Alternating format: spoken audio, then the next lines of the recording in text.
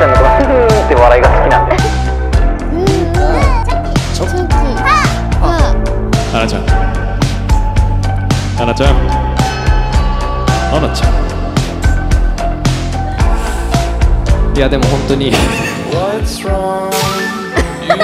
ぱり花ちゃんがこう現場で笑ってこういてくれるっていうのがすごい何よりもの救いでした。僕はもう花ちゃんのその笑顔に助けられて、僕はもう本当にあなたの笑顔に周りのみんなが救われてますから、もうその笑顔を絶やすことなく今まで通り素敵な花ちゃんでいてください。今日で終わりみたいじゃないですか。食べたくて我慢できなくて個性強くてニヤニヤが止まらなくてかっこ笑う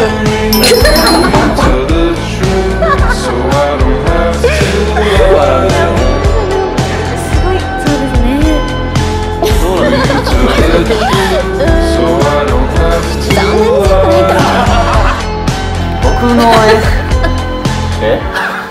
吉沢さんのさりげない優しい気遣いにすごく救われて、それでそうですね、いつもずっとお忙しいと思うんですけど、毎日こうお会いするたび変わらずこう疲れた姿も見せずにいつも変わらない優しい面白い吉沢さんにいてくださって、そんな吉沢さんの姿を見て自分も頑張らなきゃって思わせてもらって。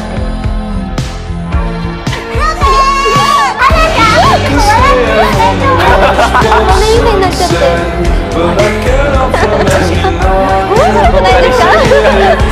やらないんですけど、めちゃくちゃ笑える。ちょっとごめんなさい。けど、悔しいな。今日死んでんのも聞かれなかった。吉田さん、次さんからは聞かなかった。ごめんなさい。いや、違うんです。そうですよね。聞きましたかね。あ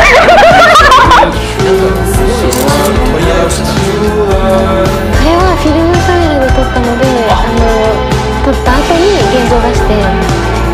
顔してるんですよ。絶対美味しい。無理無理無理。